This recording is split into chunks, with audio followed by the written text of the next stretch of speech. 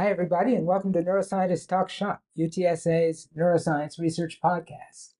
Today is Thursday, October 6th, and we're talking to Nicolas Tritsch, who is an assistant professor in the Department of Neuroscience and Physiology in the Neuroscience Institute at the New York University School of Medicine. Hi.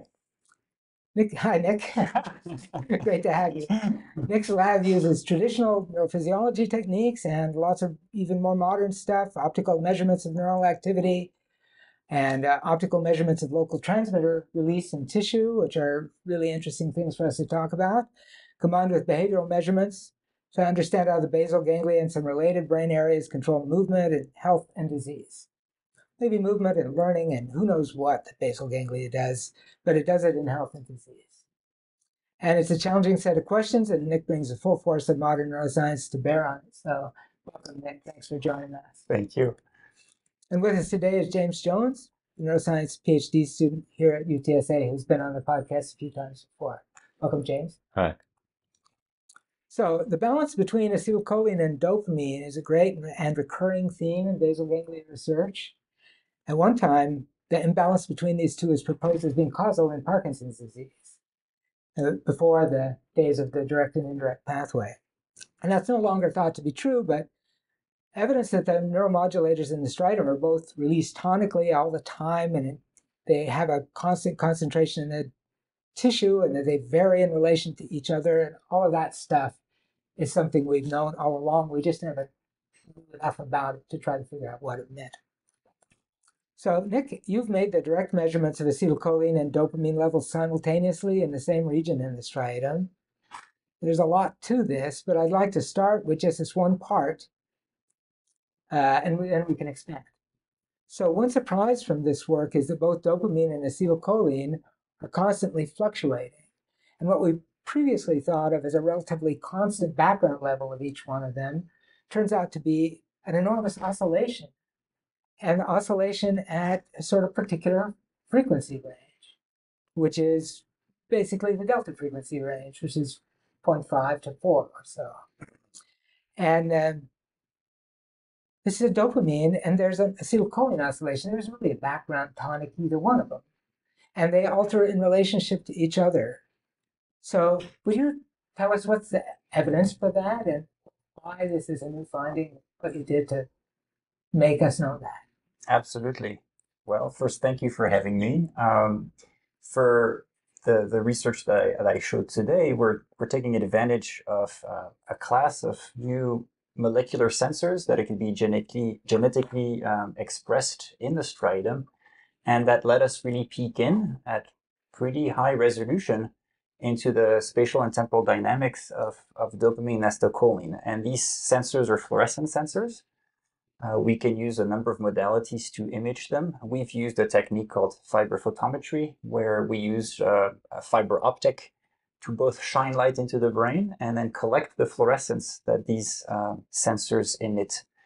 And these sensors have been developed in the last few years and have really, I think, revolutionized and are going to continue to revolutionize our understanding of neuromodulation. Because one of the things about neuromodulators, molecules like dopamine, acetylcholine, and many others, is that they can be quite tricky to measure. When we measure things, other transmitters in the brain like GABA and glutamate, we've had the luxury as electrophysiologists to record directly the synaptic currents that these molecules produce. And these electrical signals, we can record them quickly, precisely. And so we've had a good sense of when these molecules are released through the postsynaptic lens, through the lens of the neuron that receives those signals. Modulators like dopamine and acetylcholine, for the most part, signal through metabotropic receptors, which are slow biochemical signaling molecules. And they don't always lead to an electrical signature that we can record. And so for molecules like dopamine, there have been great techniques like voltammetry that people have used to great effect to actually record and get a good sense of when dopamine was released, for example, in the brain. But acetylcholine doesn't have an electrochemical signature in the way that dopamine does. And so for that, people have mostly relied on the spiking patterns of the neurons that produce acetylcholine, like the cholinergic interneurons of the striatum.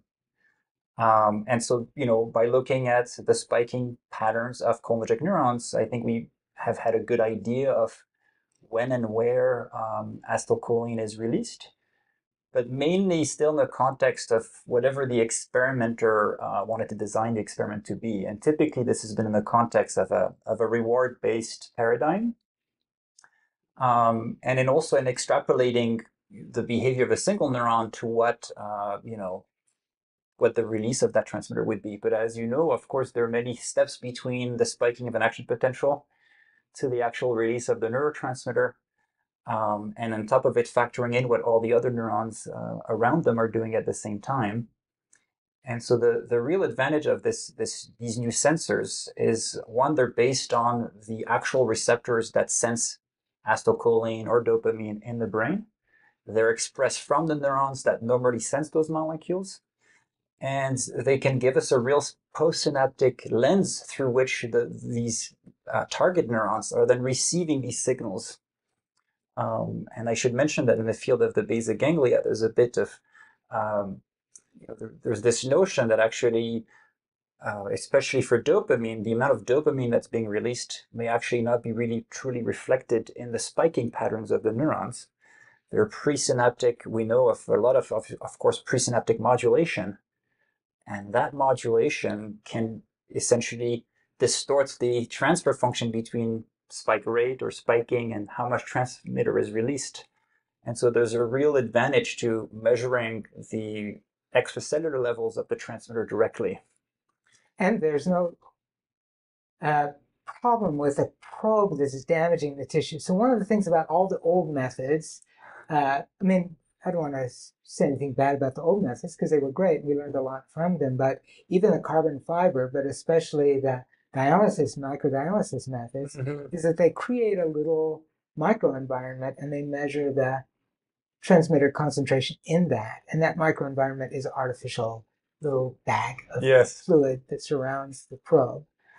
And that's not true for you guys. Well, I don't want to say that. I think every technique has its limits and its caveats. And we are implanting a fiber optic, which can be several hundred microns, a couple hundred microns in diameter. We use 400 microns, and that is a still sizable piece of equipment in the brain. So do you think you're imaging the acetylcholine and dopamine that's in a fluid space, or are you actually focusing down into the tissue and seeing it? It's on the neurons. Yes, I do think that the sensors are genetically expressed on the neuronal membrane, and I think from that perspective, we're respecting sort of those dynamics. But we are implanting something, and we are creating some damage. And I think the technique is still new, and we will learn more as we go. But one concern with these sensors is that we are overexpressing a dopamine sensor or a GABAergic or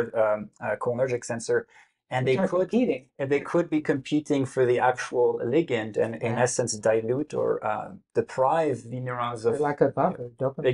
Exactly. So that's a new concern, if you want, with that technique. Another one is that although I think this is a relevant way of looking at neuromodulation, but by virtue of the technique, we're necessarily looking at a population measure. And we're not able yet, at least with the imaging technique that we're using, to really look at what a single synapse may be seeing. And in fact, this is probably mostly not synaptic concentration you're looking at, because probably your fluorescent indicator doesn't get inserted specifically into synapses. It's probably that's another. I think of these modulators as especially slowly changing concentrations of modulator as affecting extrasynaptic receptors. Are you thinking about it that way? As this is what receptors are seeing? Yeah, I mean, I'm hopeful that because we're again using the receptors that are normally used, although we're certainly overexpressing them, there's a part of me that's wishfully thinking that they get inserted, roughly speaking, where they normally would be. So that seems like an answerable question.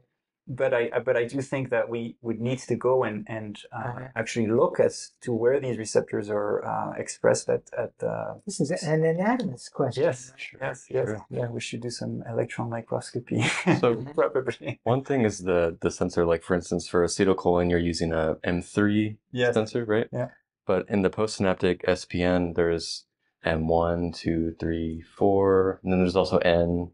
I was wondering if you could speculate about like the broad, effects that this signal might have on the postsynaptic neuron, and maybe is there one that might stand out? And now you're talking. So, the sensors that we're expressing, for the most part, have been mutated to limit both their signaling. So Of course. the sensor is not supposed to be signaling via a G protein. No. I guess my question isn't about the sensor, but kind of piggybacking off of that and going into the effect on the postsynaptic neuron of the actual signal. Yes. We know that they have like heterogeneity in the type of receptors that respond to this signal. Mm-hmm. And one thing that you talk about in your work is that this M4 signal is kind of important in the postsynaptic neuron and how it relates with the dopamine signal as well.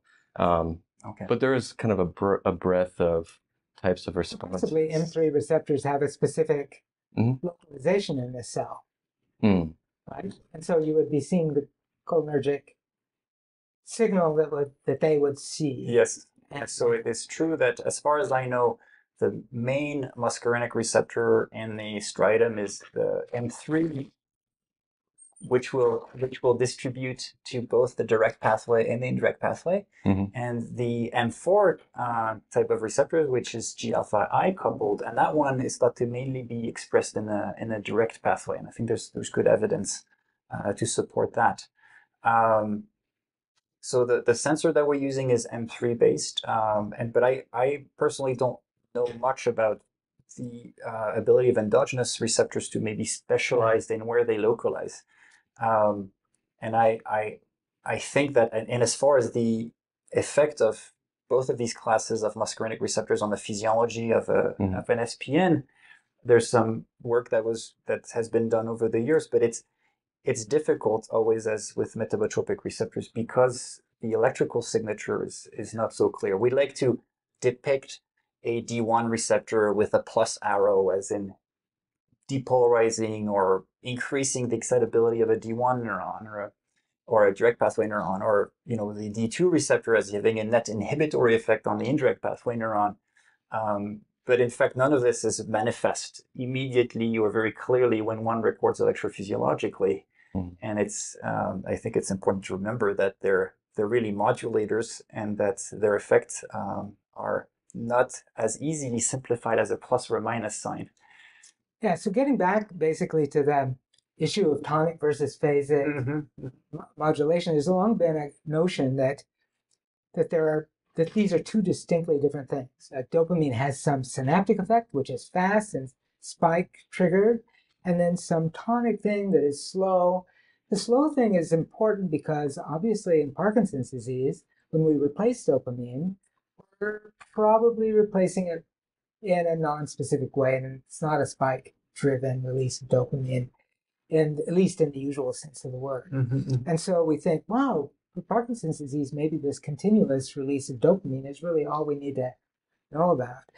But it seems to me what you were just saying is there isn't any fast component. They're modulators. So it doesn't matter whether the release is punctate or whether it's not punctate, whether it's sort of slowly dripping out or it comes out all at once. Yeah, I mean, I think this is where we discussed a bit the value of word and language. And I mean, the moment a vesicle is released, it's a phasic event. Yeah. In that phasic event, by the time it signals through a metabotropic receptor, may translate into something that's slowly integrated and becomes a tonic kind of signal, because it gets filtered through a slow postsynaptic mechanism. But the release of the transmitter itself is something that's phasic. And the discussion of phasic versus tonic, I also, even presynaptically, maybe originally, or I don't know if it's original, but another one way to look at it is at the level of spiking. When you look at a neuron in a slice in the presence of synaptic blocker that's just clicking along cell autonomously, that is a tonic firing mode, and then there's the synaptically driven burst or pauses, and those tend to be thought of as being phasic. But at the level of the synapse and the vesicular release event, I think there's only one thing, and it's the phasic one. And then how this all comes together does it really generate two different modes of signaling? Which one is has the information or does what you want it to do? I think that those remain valid questions. I was just wondering, maybe you're seeing slow oscillations. I don't want to fail to get to the slow oscillations, but there are these, what we would, as neurophysiologists, would consider slow, like 2 hertz kinds of oscillations in dopamine and acetylcholine level. And I would call them both kind of tonic in some sense, but maybe that's all there is. Maybe what you're seeing is all there is. You've got a sensor in there that should be seeing whatever's there. And it is true that your sensor has its own low pass characteristic because it is a G protein coupled event. Yeah. So possibly it filters out the fast stuff. But what do you think? Do you think that oscillation is all there is? Like, for example, let me just take it another step. Like, if I was looking at that oscillation in a Parkinsonian animal and I saw now it's gone because there's no dopamine, and I give L-dopa, what would I get back? Would I just get back a rise in dopamine, or would I start getting this 2 hertz oscillation? Yes, so actually this was the second part of what I wanted to show, but I didn't get to. But I'm glad we're talking about it, because I do think that, as we try to conceive of how these molecules are signaling, over what time scales, and I think that's important when we ask, what does dopamine do, when it's being released? And it may not be one thing, and it may not be one thing at different moments in time. So we really need to factor in the temporal component. And as you mentioned correctly, in Parkinson's disease, the neurons degenerate, so we certainly have no dopamine left. And one of the things that, and you're right that when you take levodopa, for example, which will restore dopamine levels, I always thought of this as sort of restoring some truly flat tone, because this is a pharmacological manipulation now. But I've been maybe surprised or found out that there are many who think that actually we're restoring some of the phasic component as well, because levodopa, for example, outperforms dopamine receptor agonists. And one of the ways this has been interpreted is to think that, well, maybe what levodopa does is enable phasic release of dopamine, in this case, in the brain, potentially from serotonergic fibers or other neurons that are spared, but have the machinery to take up or maybe even synthesize, convert levodopa into dopamine, package into vesicles, and release it in a phasic way. So we've done the experiment where we trained the mice to do a task that we worked very hard to convince ourselves was a task that would mimic the bradykinesia that Parkinson's people experience. Showed that if we depleted the dopamine, the animal were impaired in the ability to execute vigorous actions. And if we gave levodopa, they would perform the task vigorously again. And so then we look with vibrophotometry to then ask, is this signal now phasic, or we've just bumped up the dopamine? And we have the true tone. And I guess in that experiment are suggesting that you really don't need anything phasic to generate the kind of... You don't need the oscillations, they don't have to come back. That's right. I should mention also that in recent years, there has been a lot of very convincing papers showing that dopamine levels or dopamine neuron activity is modulated proportionally in the spike rate or in presynaptic calcium levels, proportional to the vigor of the movement being produced, right? And so I think these ideas have helped sort of, again, rekindle this idea that dopamine could invigorate an action online through its phasic release. And what we're finding is, at least in the case of levodopa, is that you can restore what look like very vigorous and ballistic movements without restoring the phasic dopamine component. So is the oscillation that you see superimposed on a constant value, so that we really have both a DC component and this AC component? Certainly, yeah. Which the DC component, though, is always difficult to evaluate. And one of the limitations, I want to say, of fiber photometry is, unlike voltammetry, we cannot deconvolve our signal into a micromolar amount or a nanomolar amount of dopamine. But what we have been able to do is to supplement or treat the animal with, for example, a dopamine receptor blocker, which will, in essence, block the sensor. And we can do this within an experiment and see both that we're losing the phasic oscillations, but that we're also have some loss of tone, in essence. And so I think phasic are bad. So we have waves riding on top of some ocean, and when it comes to movement, I am more and more convinced that the ocean or the lake, depending how deep it is necessary for actions to go through. But the wavelets on top are, I don't think, necessary, and certainly not sufficient to produce a vigorous action. So how about acetylcholine? Because there's a long story about acetylcholine and dopamine being sort of opposite in function in Parkinson's disease.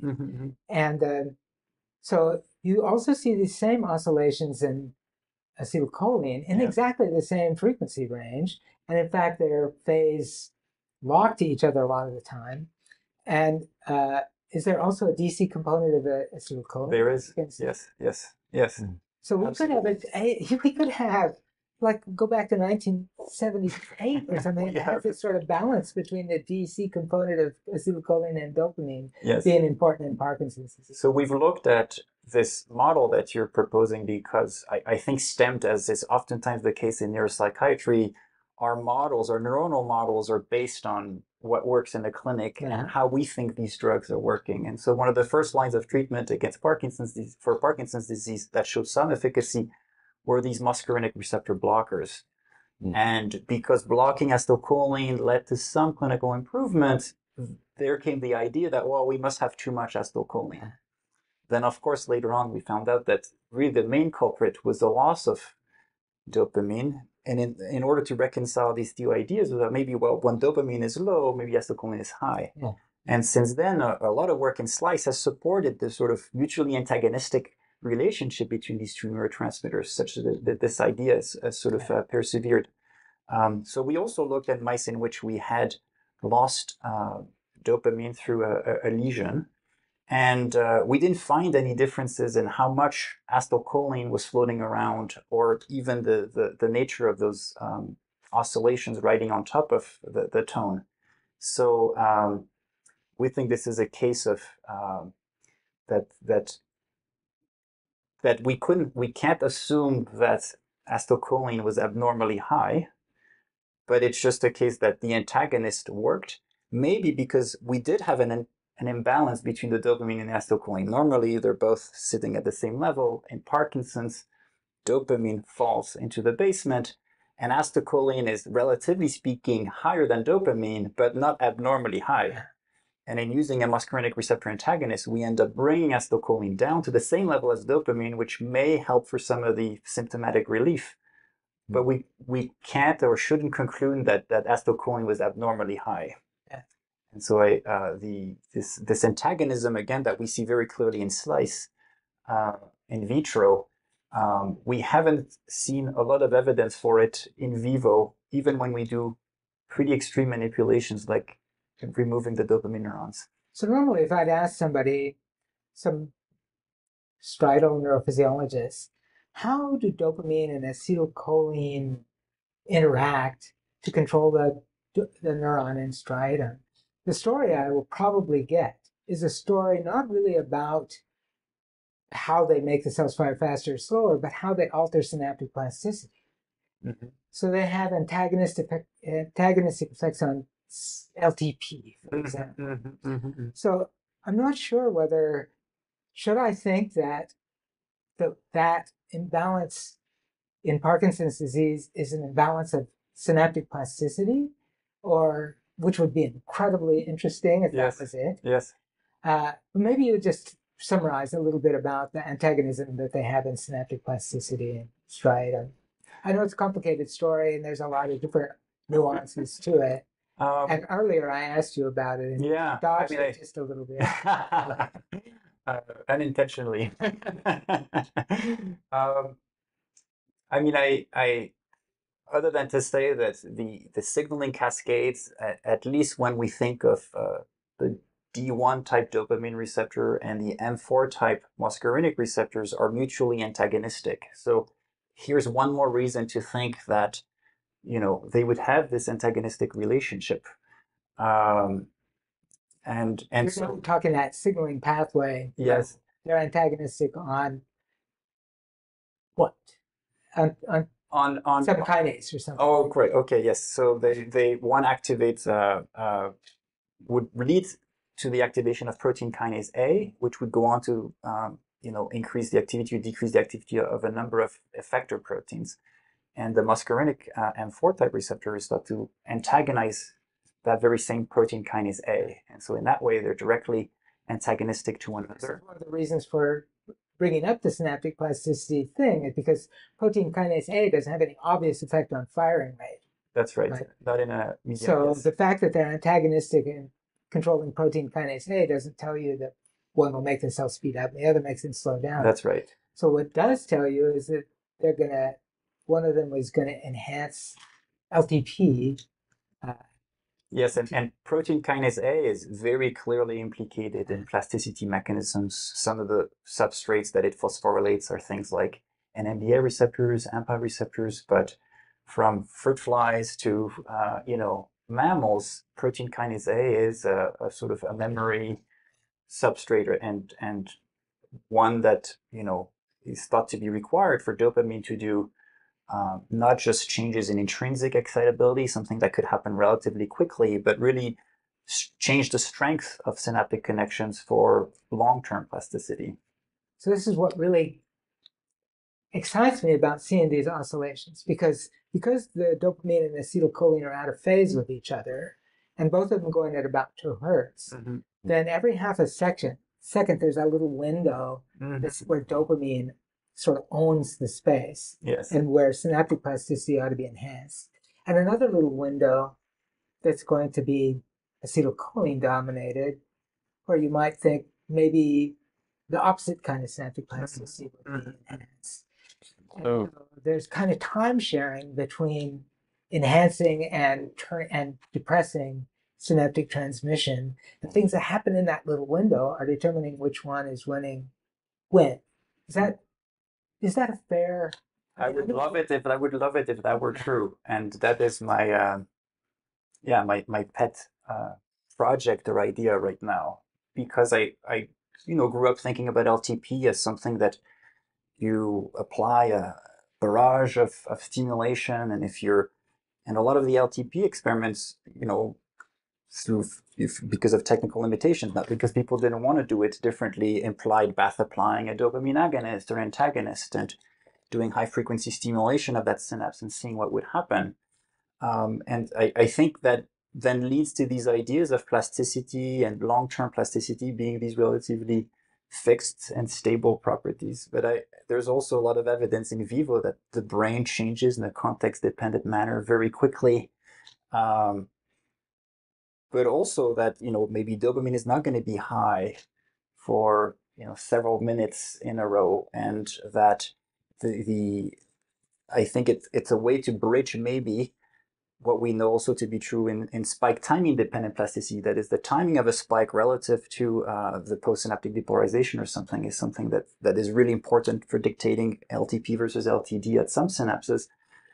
But maybe for neuromodulation as well, where if the levels are fluctuating constantly and those levels play a role in determining whether you're going to have LTP or LTD, then the timing of that synaptic input relative to the levels of dopamine and acetylcholine could play a very important role. I would like to think that. I mean, we'll have to see. This kind of goes back, maybe I jumped the gun with my question earlier, but so this idea here is relying on the idea that the M4 receptor is mediating a lot of this.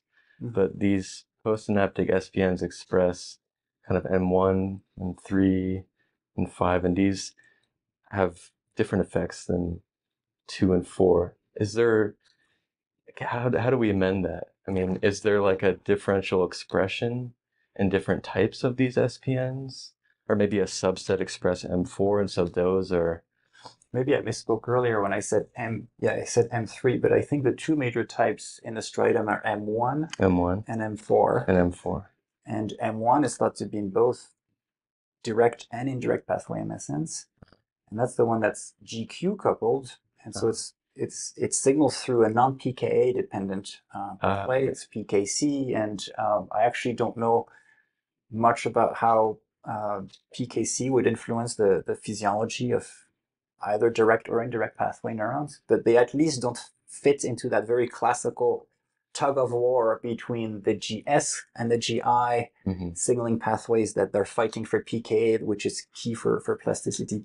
And the M4 receptor, which is GFI coupled, is mainly expressed in direct pathway neurons, and the indirect pathway have another tug of war, that one between the D2 receptors, which is G-alpha I coupled, and the adenosine receptor, which is G-alpha S coupled. And I think there are new sensors now, fluorescent sensors, for looking at the levels of adenosine. And I'm curious to see which are, maybe contributed by astrocytes or things like this. What are the dynamics of this neuromodulation, and how should we think about plasticity maybe on the ISPNs through this tug of war between these two neuromodulators? So because one neuron's window for LTP may correspond to a different neuron's window for LTD. Right. That would be amazing. Yes, and I think, all these years thinking about the direct pathway and the indirect pathway, they're yin and yang, and why have both? But in the end, I think more and more work is showing that they may be specializing for different types of learnings. The indirect pathway neurons may be specialized at detecting when dopamine levels fall, because they get disinhibited in a sense. But they get plasticity through PKA2 just at the time when dopamine is low.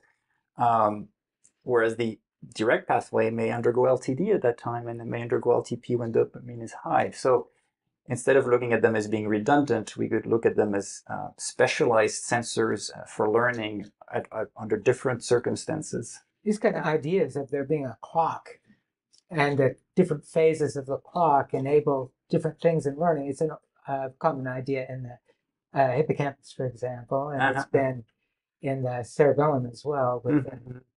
And one of the things that a clock-driven mechanism requires is somebody to take advantage of it. So, for example, if there's a window of opportunity for LTP, then the right signal needs to be there at that moment, and not during the moment when LTP is turned off. So if what we're looking for are 2 hertz as a 2 hertz clock, then we could ask, does anybody else in the vicinity talk in this 2 hertz language? And one of the remarkable things about it is that we already know the answer to that is yes. Every place around there talks in this delta language, to some degree. All of the inputs to the striatum are being turned on and turned off on these kinds of. I'm happy to hear you say that. One of the things that's difficult with the MSNs, the striatal neurons, is that they're so sparsely active that it takes sampling for a really long time. And I don't think they would have this sort of very periodic. This periodicity is not going to be obvious on a cycle by cycle basis. They definitely, I don't think it would jump out. But having these oscillations of fluctuations in dopamine and acetylcholine in the background allows us to now ask, when is a given MSN firing in relationship to that endogenous neuromodulatory milieu? And could it be that if one neuron is constantly firing within a given phase of that oscillation, that it could transform its own physiology in response to that? I think what I get that does happen is in sleep. You mentioned in sleep, all of the striatal neurons are following a frequency. You're right. So you're right. Possibly there's interestingly, you mentioned also in sleep that the neurons don't really spike all that much, but maybe you don't even need the spiking. What you do need is the depolarization, and those depolarizations are driven synaptically, and so you have the synapses, you have the modulators, and that may be all that you need. You mentioned the parallel with the hippocampus before, which I love, and it's one of the systems that I admire. But a question that came up on your show another time was, what is the value of a theta oscillation if there's no one to read it? And I would like to think that our oscillations will allow us to learn about striatal physiology in the way that we've learned from theta. And I rejoice in the fact that the fluctuations that we're describing are actually neuromodulators, which we know have effects on the cells that they talk to. And so, yes, it's an oscillation. Maybe the spiking has a relationship to it. But in that case, it's maybe easier to imagine how that oscillation would affect the physiology, as opposed to the theta, which is maybe some people argue is an epiphenomenon, and who knows if it has a real impact on the physiology. Okay. That's a great. I just stop and let all of our. I'm not saying that I believe it, but I'm saying that I've heard that mentioned. I've heard that criticism. Yes. That has been said. Okay, great. I sort of love this as a way for us to finish because it brings us back to like common themes in the podcast that we have visited many times, but this time the striatum as the star of the oscillations. Yes. So thanks very much. Thank you for having me. This was fun. And thanks, James, for being with us. And this has been Neuroscientists Talk Shop.